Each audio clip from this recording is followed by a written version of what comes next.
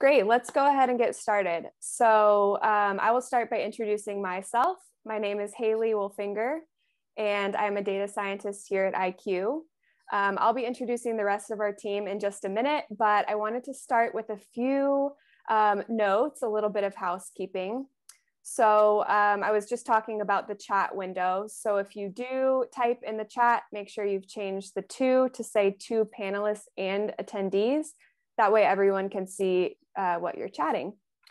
We will also be having a Q&A session at the end. So anytime during the webinar, if you have a question, just throw it in the Q&A box and we will go through those at the end. We'll try to get through all of the questions, but if we don't get to your question or time doesn't allow, then someone from our sales team can follow up with you directly after the webinar. And then one last note, we are recording this webinar, so you can expect to get an email link afterwards so that you can rewatch if you would like. Okay, without further ado, let me introduce our team. So firstly, we have Sarah LaFay. Sarah will be leading this webinar today on AI scene detection, and she is the Director of Marketing at IQ. Sarah might look familiar if you tuned into our last webinar a couple months ago. Also on our panelist today is Jeff Stevens. Jeff is our Chief Technology Officer, and he will be here to answer any technical questions that you guys might have during our Q&A session.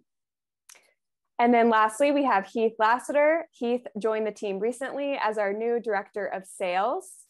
If you have any questions that aren't covered today during the webinar, then you can email Heath directly. His contact information is here on the screen. It's just heath@iq.photos, and he can follow up with you afterwards.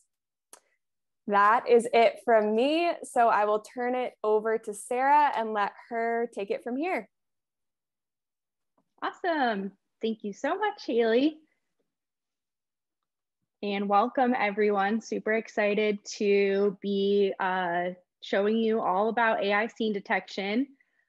So like I said, my name is Sarah LaFay. I am Director of Marketing at IQ. Here is kind of an overview of what you can expect today. So first, we are going to be going over what is perfectly clear. I know that there are a few new faces, so I just wanted to give a really quick rundown all about our technology. Then we will be getting into what is AI scene detection, the benefits, the accuracy, even custom scene detection, doing a quick demo, and then we will even give you a sneak peek onto our future roadmap. Super exciting stuff there. And then at the end, we will have that Q&A that Haley was talking about. So if you do have any questions, just put them in that Q&A box, and then we will get to those at the end. So who are we? Who is Perfectly Clear? Who is IQ? So we are IQ. We are the creators of Perfectly Clear technology. Our goal here is to automatically correct any image that you send our way. So we are helping some of the world's largest printers and imaging providers automatically correct more than 130 million photos every single day. So these are some of the typical corrections that Perfectly Clear does fully automatically. Our core corrections are meant to fix any issues that your photo might have. That's the first bucket we have here. And then oftentimes our cameras don't capture an image correctly. So that's really what these core corrections are meant to be doing. Beautify, it can retouch portraits, and then our creative enhancements are great for those looking to get a little creative with their photos. And then here we have supporting technology, which is where AI scene detection falls. So now, what is AI scene detection? AI scene detection is designed to take Perfectly Clear's accuracy and automation abilities to the next level. So in summary, AI scene detection detects the scene or lighting condition of an image, and then it applies a preset that has been specifically designed for that scene to ensure the best automatic correction possible. So really, it's just making Perfectly Clear that much more intelligent, and that's why I'm just so excited about it. So our presets have always been intelligent, but this allows us to have a better range on a variety of photos. So here I have this photo of an adorable baby, and you want a soft, subtle correction on a baby, but you want something more vibrant on, say, a sunset. So now with AI scene detection, you can do just that. So here you'll see this is the before image, and then we have iAuto, which is our typical starting preset that is meant to be used on every single photo. But here with AI scene detection, we can really boost that vibrancy, make it so much more lifelike. I always find that whenever I try to take a picture of a sunset, it just does not work out the way that I want.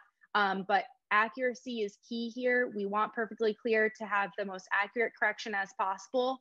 And you can see here that scene detection was able to achieve that.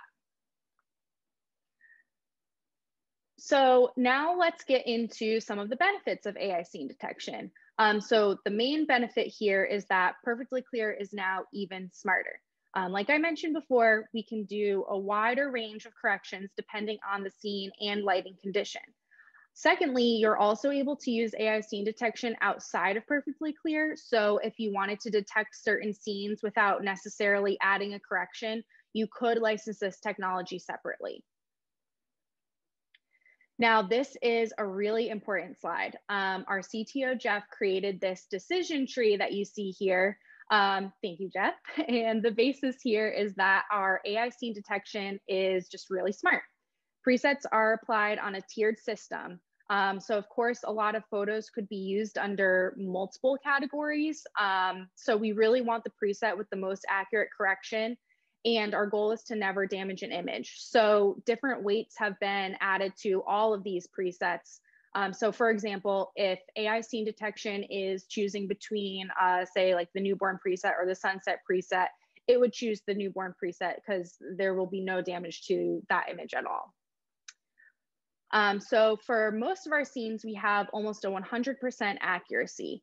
Now, something to keep in mind here is that testing is really subjective, and many of our test photos can fall under multiple scenes.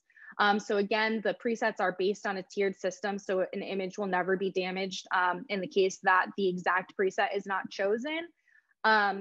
So that's just something to really keep in mind here with the accuracy. And now, if you were looking at the last couple of slides and disappointed that a scene you would like is not listed, then we can create it for you. So it takes about 2 weeks and 1,000 images to create a custom scene. Jeff would be in charge of helping you out with that. And we've already created custom scenes for clients. So it's proven, it's working really well. And it's a really great option for you if you are looking for something more specific in your business. So just a few things to go over before I end up doing the demo. So first, please email Heath, our new director of sales, for pricing questions. So his email is heath@iq.photos. I don't know, Heath, if you want to drop that in the chat for people. Second, AI scene detection will be available for customers soon. So we are currently working on that rollout, but you can test right now. So when I do the workbench demo, I'll kind of show you how to test, but it's super easy. And Haley is going to be dropping a workbench download link into the chat in case you don't have workbench. The link is just Workbench is free for 30 days, so you can use that to be testing. And now I think it's time to see it in action. So if you will just give me 1 second while I switch to Workbench.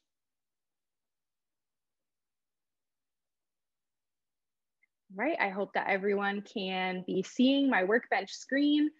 So I already have some images loaded in here in the bottom. I'm just going to close that out so that the screen is big enough for everyone to be seeing.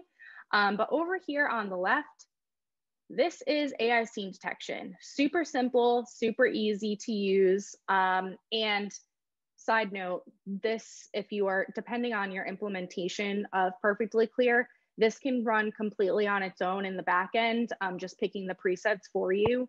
So that's really how it goes with the automation option. You don't have to look at this at all if you don't want to. So here we have the overexposed preset. This is the original. This is the preset here. And if we compare that to iAuto, iAuto isn't quite strong enough here. It's definitely better than the original image, which has always been our goal, but just with that backlight preset, it's so much better.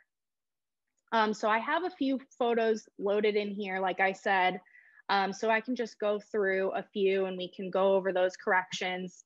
So you can kind of see AI scene detection at work over here. So you'll see whatever is highlighted in orange is the preset that has been chosen. When I click on the image, that shows before photo. So our baby preset, or sorry, newborn preset, it's for that soft, subtle correction of newborn babies. If I compare it to iAuto, iAuto is good. It's a little bit harsh. I prefer the newborn preset because it's just really soft and nice and subtle, just everything that you would want on a baby. And here we have a backlit image. So this is the original image. You can really see that the subject in this is very dark, and then the background, of course, it's backlit, so it's very bright. But our backlight correction just brings so much detail, fixes that exposure on the subject. If I click to the usual iAuto preset, it's better for sure, but it's not quite as good as our backlight preset. You can just see the difference in that detail there. So that's another super exciting thing about AI scene detection. It works on different lighting qualities as well. So if you do have backlight images, overexposed images, this just makes perfectly clear correction that much better. And this is an example of our iAuto correction. So we do still have iAuto in AI scene detection. It was really important for us to keep that there because iAuto is such a good correction. It works really well on a variety of images, such as this pet image. So this is an example of where iAuto would still apply. And next, I have two beautiful landscape scenes. This is another one of my favorite presets for AI scene detection because compared to iAuto, we're just really able to make that foliage pop, add in more depth, vibrancy. You can see this is the before image, and compared to the AI scene detection, like it just really brings it to life. Same with this landscape. This is the before image, and then this is after. You just see all of that foliage enhanced, sky enhanced compared to iAuto. iAuto is always better, but because we can use AI scene detection and really boost that vibrancy when it's meant to be boosted, this is a great use case for AI scene detection. We also added in the monochrome preset for AI scene detection because there are times, depending on your use case for perfectly clear, that you do have black and white images that are being passed through perfectly clear, and you only want a really subtle correction on those. So we are still doing a little bit of a correction. If you can see the before and after on here. I know sometimes it's a little bit hard to see on Zoom and the quality isn't that great. But adding that black and white preset was something that a lot of our customers have been asking us to do. And now we can do it more intelligently. And here we have a night scene, really subtle correction. So you can see the before and after. iAuto just brightens it way too much. You can see that it gets a little noisy. This is not what you want your night scene to look like. So we just do this really subtle, nice nighttime correction on here. That's not going to brighten your image too much at all. It's going to keep the integrity of the night photo that you want. Same with people at night. So these, again, would be in a nightclub or a bar. Now that COVID is kind of slowing down, we can get back out there taking all those nighttime photos. So this, again, is meant for kind of a lower light. It's not going to be as harsh of a correction as iAuto. iAuto is just really brightening this photo up. It looks beautiful, but it's not keeping the integrity of the people at night like we want. So we're still able to get that really nice, subtle nighttime correction. It looks how it is meant to look here. And then here we have our posed portrait. So this one is a super subtle correction because a lot of times posed portraits, if they're being done professionally, you have the lighting correct, you have your settings correct on your camera, you really don't need much. So we're able to just we're boosting that a little bit, but subtly enough that, we know that you have everything the way that you want, camera settings wise. So we're not going to do anything crazy to this. And post portrait is really defined as kind of like a headshot. So it's really shoulders up, any professional image. And then this is an example of our clip art detection. So we do not want to be correcting any sort of clip art or drawings or things that just aren't meant to be corrected. So you can see here, clip art is detected. We're not going to be correcting SpongeBob. We're just going to skip right over him. And then here is that beautiful sunset example, before, after. Like I was saying, you just really can't ever capture that sunset the way that you want. Now we are able to just really give that some beautiful, vivid colors. If I go into iAuto and compare that before and after, it's great, it's beautiful, it's better. But now our sunset preset can really make it more vivid, add our sky enhance option to it as well, so that you're just getting that really beautiful sunset. And I'm sure that this sunset is a lot more accurate in this edited image than it is in this really dark before image as well. And then lastly, we have our fearless leader and CEO, Brad. He modeled for us for this yearbook photo. So you can see the before and after. And this, of course, is a really specific niche here for anyone that does yearbook photos. We created this preset especially for you. Compared to iAuto, you can see iAuto is just a little bit too bright, a little too harsh. So we created this yearbook scene, and you are welcome to use that. And just a few more notes for testing. So you can actually tweak any of these presets.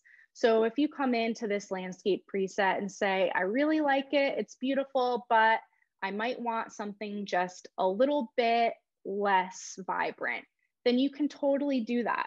So you can come in over here. If you're familiar with Workbench or familiar with Perfectly Clear, then you can see that this is all editable. You can tweak any preset. So if I want to change the exposure, or I want to do a little less color vibrancy or things like that, then you can do that on here. And all you have to do is click this little gear icon, and then you would say add or edit the preset. And I usually name it something different so that I can find it later. So I would say like edit 1. And then you can say your description in here. We can pick a cute icon like the dog, because I'm a dog person. And that's really all that you have to do. And if you were to tweak that preset and then did not like it afterwards, no problem at all. You just click this little, I guess it's a broom or sweeping icon, and then you click that and it brings everything completely back to normal. Another note for testing, if you were to be messing around with some of these presets and then you forget, oh no, I don't know what preset is listed on here. Of course, it's a landscape. You just click this arrow, the play button, and it will bring AI scene detection right back on. So it's super simple to be testing. And like I said, it works automatically, completely in the back end. So as I'm going through all of these, you can see the preset is changing over here. You do not have to be on Workbench checking, making sure that everything is working correctly. It will all work and be fully automated in the back end. So just super exciting. Please, if there's anything that I've missed or anything that you would like to hear further about, then ask in the Q&A and we will be getting to those. Before we do though, I just wanted to quickly share my screen again for our presentation. We have quite a few things going on upcoming that I am really excited to share with you. This is just chapter 1 of our 3-chapter artificial intelligence strategy that we are going to be rolling out. So we're really just scratching the surface here. So first we have AI scene detection just launched. We're ready to roll it out. We're really excited for our customers to start using it. Next, we are really, really excited that we are about to launch Perfectly Clear AI Video. So we are almost ready to be launching that, just tying up a few loose ends. So if your business does anything with video, then please email Heath at iq.photos again. He would love to give you a demo, show you everything that's going on with that. I do have a few sneak peek slides that I'll share with you as well. And then another super exciting thing is that we are going to be integrating even more artificial intelligence into our Perfectly Clear core. So our corrections are going to get even better, if you can even believe that. So here we have our Perfectly Clear video. So it can either enhance videos as you take them or add an enhancement to pre-recorded videos. This is an example of one of our demos. This was a beautiful luau photo, video that our CEO Brad took. So you can kind of see it working here. And then you can really see it working here in this example. You can see the exposure, just brightening everything up. This as well is another drone shot that we have. You can see the foliage enhance at work, the sky enhance, just looking really, really good with our new video solution that you are one of the first to know about. And then lastly, Perfectly Clear AI. This we are hoping to roll out in the fall, but it will just make our corrections that much better. So here you have the original image, super dark, can't even see the faces at all. A little bit of a tint, I would say, and just completely washed out in the back. Our current technology, this is our iAuto preset, and it looks good. It's definitely better than this original photo. You can see a little bit more of her face. You can see her face. Still a little bit of tint and a little bit washed out back here, but definitely a step up. But with our new Perfectly Clear AI, it's going to be even better. So you can now see both of their faces. We're able to kind of target that exposure correction that much more. We're already very, very intelligent correction, but this is just another step up. Here we have highlight recovery. This is just the most amazing thing to me. I hope that you can see it over Zoom. But back here, it's just such a difference, all that detail that's being brought back. And then vivid colors.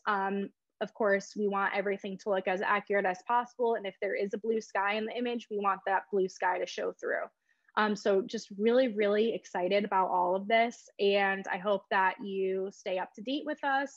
If you are a customer, of course, we will be keeping you in the know about everything. But if you are interested in Perfectly Clear or anything that we are currently doing, I would definitely email Heath. And that brings us to the Q&A. So if I can ask everyone to come back. Thank you, Sarah. That was awesome. Loved all of your visuals. We have had several great questions come through during your presentation. So let's just dive right in. And a quick reminder to everyone, if you do have a question, feel free to drop it in the Q&A now. So question for Sarah. I do mostly outdoor portraits. Do you have an outdoor portrait scene, or would that be a custom scene? So right now we do not have a scene created specifically for outdoor portraits. I would say that I would definitely use that workbench link that Haley put in to test and see if the scenes that we do have work for you. But otherwise, like I mentioned, we do have that ability to create custom scenes for you. And that might be a really great opportunity to use that for your advantage. Jeff, I don't know if you want to talk a little bit more to custom scenes and how easy that is to build. Sure, yeah. And like Sarah said, I think our posed portrait scene might detect the outdoor portraits accurately enough for that use. And if not, we'll just build it for you. We've already done this once. We're working on it for another customer right now. Yeah, so the custom scene detection is a great way to use the idea of scene detection, but with your specific types of photography. Maybe it's indoor portraits or outdoor portraits, or photos for different uses, groups or individuals, indoor, wedding scenes, indoor churches, those things. And it's an easy process. The first step is that we work with you to define what the scenes are, how many scenes there are, and help set up the presets for each of those different scenes. Then we work with you to gather some images out of your data set. It's very important for these to be as broad, cover as broad range of image types that fit in each scene. So we'll review that as we're accumulating these images. We'll review that together with our AI scientists. Once that all looks good, we'll go away for a week or two, build the actual scene detection engine, do some QA internally, make sure it works. We'll be in constant communication with you during this process, give you updated workbench builds that shows this working. So instead of picking the 10 or 12 presets and scenes that are built into Workbench now, it'll pick your scenes instead automatically. You can also use our scenes in conjunction with that. If you just want to add one or two, that's fine. Or if you just want to replace ours entirely and you only care about the 3 or 4 scenes that your clients shoot or that fits the problem you're trying to solve, it's totally up to you. So that's custom scene detection. Awesome. Thank you, Jeff. Jeff, I have another question for you. It's kind of a two-parter. It says, I assume most of the edits are being done to JPEG or TIFF images.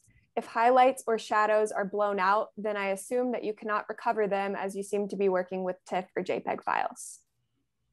Yeah, this is designed for our B2B space, which is almost exclusively JPEGs uploaded by customers. We do have a small number of our business community customers that accept raw files. This will be coming to Quick Server in the future, and those products support RAW. So yes, anything that can be done on RAW files, anything that can be done in those applications can be included in scene detection. But 99% of our business community are using JPEGs. And yes, if it's clipped and there's no data in that JPEG, then there's nothing for us to work with there. Thank you, Jeff. Question for Sarah. It used to be a plugin to Lightroom, but how are you selling Perfectly Clear now? Is this just for big box lab for mass production? So this whole presentation is all about our business licensing. So you can license this technology, license Perfectly Clear. We do have our sector for consumer products, which we do still have that plugin. And if you want to email me at sarah@iq.photos, then I can send you in the right direction. Thank you, Sarah. Sarah, I have another question for you. I love the preset that I'm using now in Perfectly Clear. Do I have to use AI scene detection? You do not. If you are loving your preset, then we are not going to take that away from you. You can choose whether or not you do want to use AI scene detection, regardless of what implementation you have. So you can turn it on or off. I do urge you to try AI scene detection, and I would love you to be testing it in Workbench and just seeing how awesome it is, because the purpose here really is to make Perfectly Clear just that much smarter.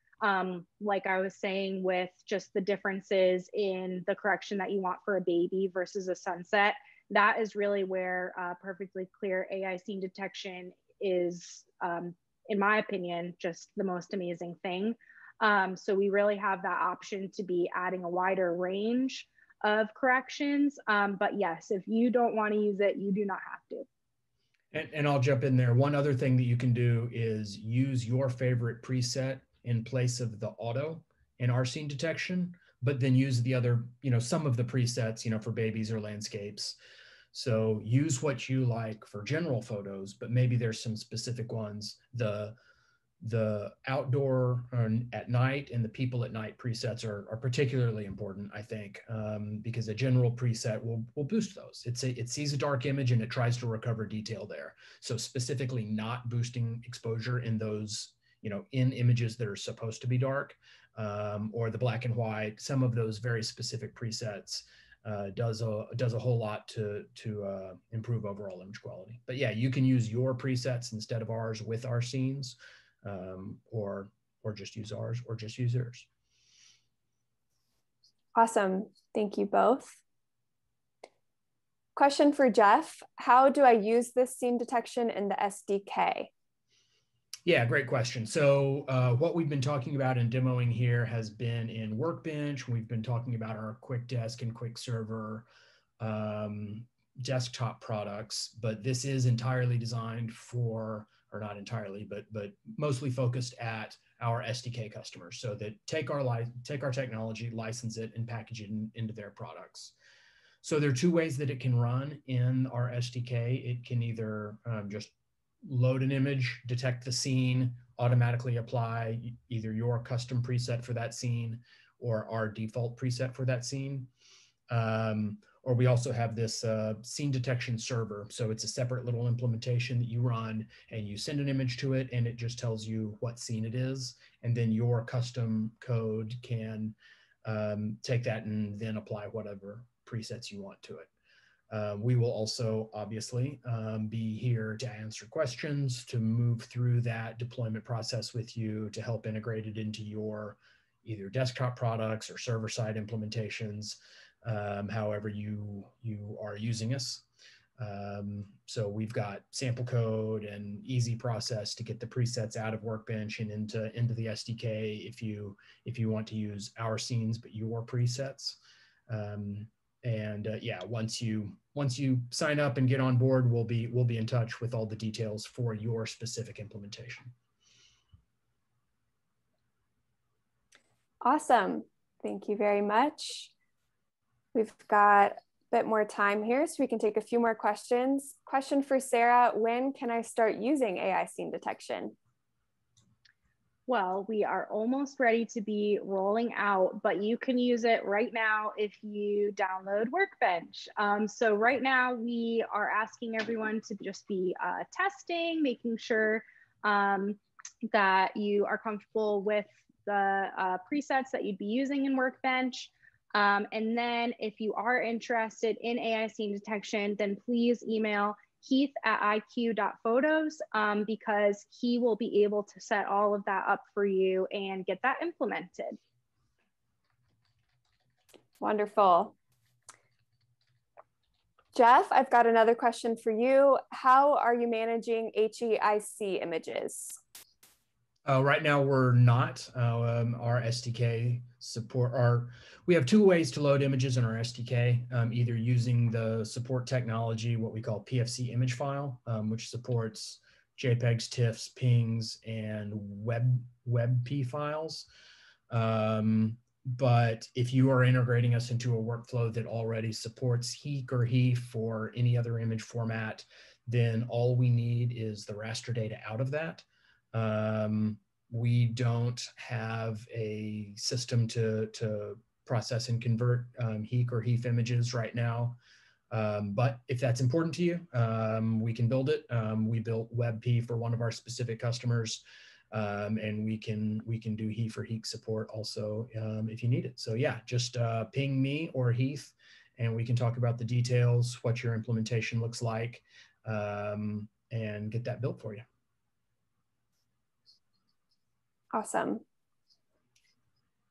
Sarah, you touched on this briefly, but I have a question about what happens when a photo could belong to more than one category.